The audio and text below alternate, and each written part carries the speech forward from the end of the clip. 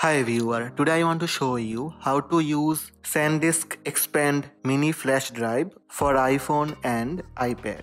Let's have a look. By this Expand mini flash drive, you can free up space on your iPhone or iPad. Also, you can take automatic backup your photos and videos and play large video files directly from the flash drive. To use this drive on your iPhone or iPad, you have to download SanDisk Expand Drive app on your iPhone or iPad. To download this app, go to App Store, search for Expand Flash Drive and download it. After download, you can see this kind of application icon on your iPhone home screen. Now connect your flash drive with your iPhone.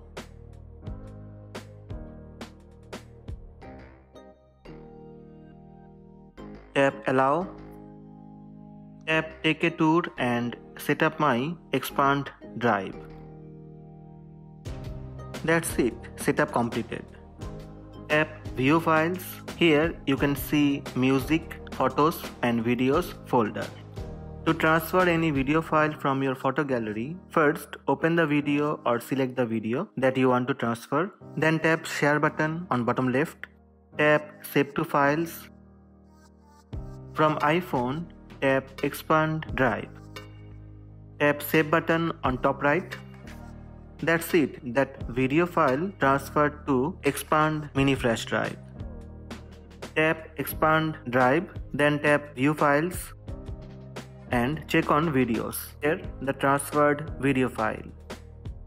To transfer photos from iPhone to flash drive, tap Copy Files. You can copy photos from iPhone.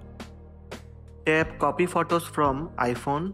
Select the photo that you want to transfer from your iPhone to Expand Drive. Then tap Copy to Expand Drive.